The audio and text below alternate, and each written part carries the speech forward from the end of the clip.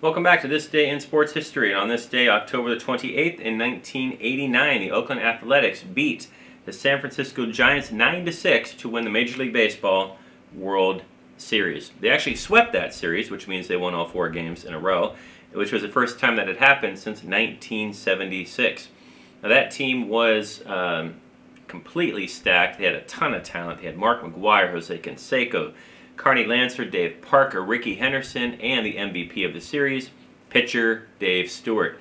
It was also only the 3rd time that a team had never trailed in a World Series. So the A's were actually never behind in any of the games.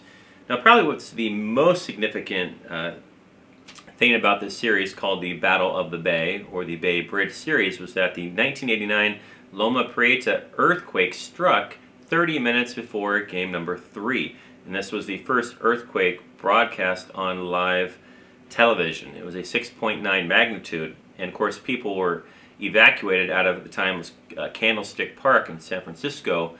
Some of the upper parts of the stadium, the concrete fell onto the upper deck, destroying part of it. It caused a lot of destruction, but there are some people, or some experts, that credit the World Series for actually saving people's lives, because a lot of people had either gone home early, so they were already at home when the earthquake hit, or they were staying at work to watch the earthquake there, or at a place that was in walking distance nearby. So there's actually a lot less traffic on the roads, because some of the roads actually collapsed, destroying a lot of property and hurting lots and lots of people. So it's very fortunate that there were fewer people on the road that day. Alright guys, that is it for today. We will catch you next time.